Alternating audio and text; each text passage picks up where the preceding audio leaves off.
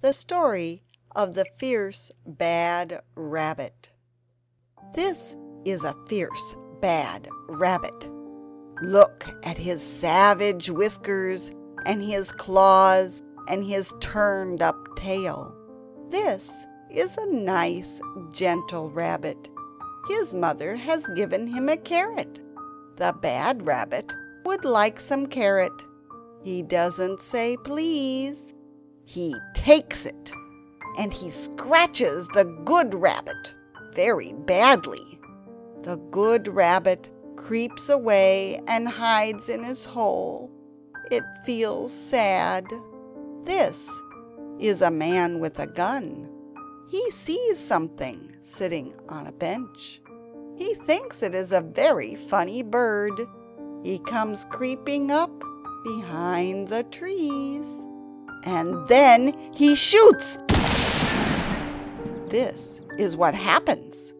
But this is all he finds on the bench when he rushes up with his gun.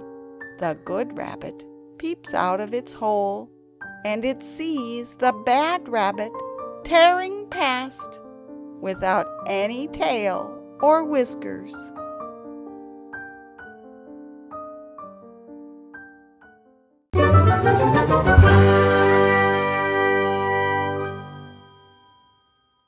The Story of Miss Moppet.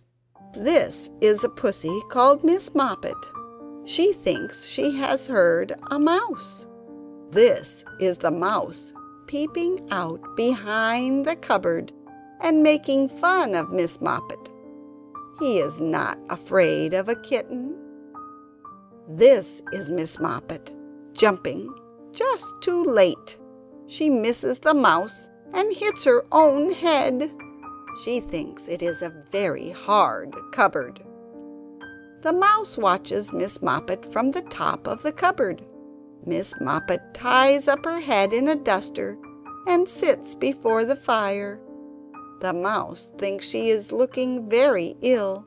He comes sliding down the bell pull. Miss Moppet looks worse and worse. The mouse comes a little nearer.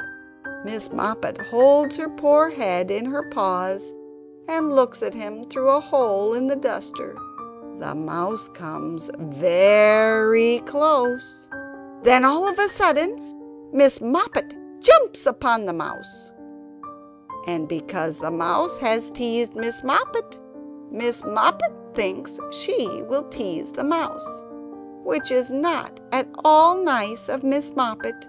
She ties him up in the duster and tosses it about like a ball. But she forgot about that hole in the duster, and when she untied it, there was no mouse. He has wriggled out and run away, and he is dancing a jig on top of the cupboard.